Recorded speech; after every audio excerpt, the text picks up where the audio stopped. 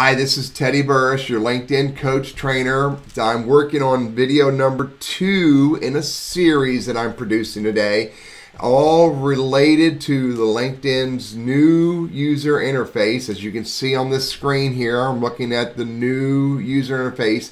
Again, in total disclosure, I'm using my wife's login account, Rebecca Burrish. She's a business partner at Burrish Consulting, and she's given me permission to use her account to show these changes as they are rolling out across the globe.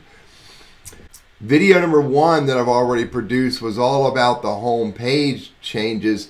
This is the second video in the series, and I'm going to talk about the changes to your personal profile. So if I go look at Rebecca's personal profile, which by the way, you get to now by clicking on her image, click on her name. So here's her personal profile on LinkedIn. This is what it looks like when I look at it as I'm logged in as myself on my account in the old interface.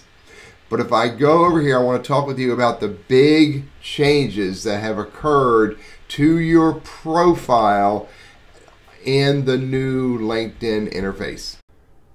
What you'll notice regarding broadcasting changes on your LinkedIn profile is that box that used to be right here, I'll show it to you on the old profile.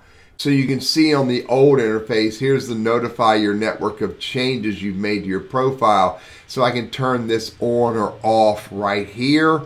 This is no longer on the new interface. On the new interface, you get that option only when you're adding a new section or a new piece of background, new skill, or new accomplishments to your profile. You do not get that when you edit existing text. So I'll show you, if I add a new work experience, you'll see that there's that box. I can turn it on or I can turn it off. Only when you're adding new text, not when you're editing existing text. So you'll see that if I go edit this, you'll notice that down at the bottom it says your edits will not be shared because I turned it off when I last added content to my profile.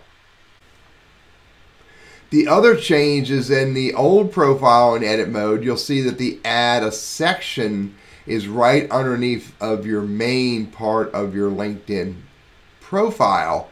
Those sections have been moved in the new interface over to the right here, add a new profile section, and you'll see they've also been collected in sections. This is the background sections, experience, education, volunteer. If I close that, you'll see that the skills section is grouped there, and then everything else that is available is under accomplishments. And you'll notice that it has been shrunk as well. I'm going to create a list of the sections that have been removed. I've only discovered one very important section that has been removed that you can no longer get to, and I'll talk about that in a minute as well. So when you're editing now your LinkedIn profile in the new interface, if I click the edit button up here, you'll see that LinkedIn has just reorganized the display of this, so I can change the text, change the image. I can also change the current position that shows up. I don't know where this is altered, but these are her 2 positions that she has that are current. Don't know how that gets redisplayed. I'll find that soon as well. Education is shown here. You can add new education. The region is shown here. Industry is shown here. Your headline is a big text box. Interestingly, they give you the inclination that there's a lot of text you can put there. I'm pretty sure it's still restricted to 140 characters. And your summary section is also a part of this edit, the intro. I like the way they refer to that. This is the intro section. So here's your summary section, which is limited, I'm pretty sure, still to 2,000 characters. And then you have the ability to add media, link to media or upload media, and this will show up under your summary section, which again in the new LinkedIn user interface shows up in what's called the intro section, which is the top box. I'm going to hit cancel And you can see that all of that information is right here. And this is her current summary section. The next area of your LinkedIn profile that you can edit is pretty much still the same. Here's her experience section. And then you'll see that this is in the box regarding your background, and there's her education as well under the background section. Below that, you'll see that they redesigned or relaid out the skills and endorsements. They're making a bigger presentation of the endorsements sections, so you can see that adding new skills is pretty much the same. And those are the only sections that she has on her profile. But again, you'll notice that you can add those new sections here by selecting them either as a part of accomplishments, the skills, or background.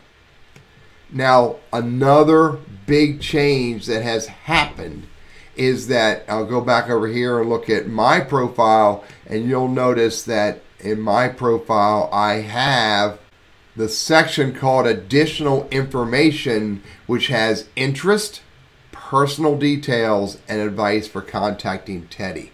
This whole section, additional information, appears to have been removed.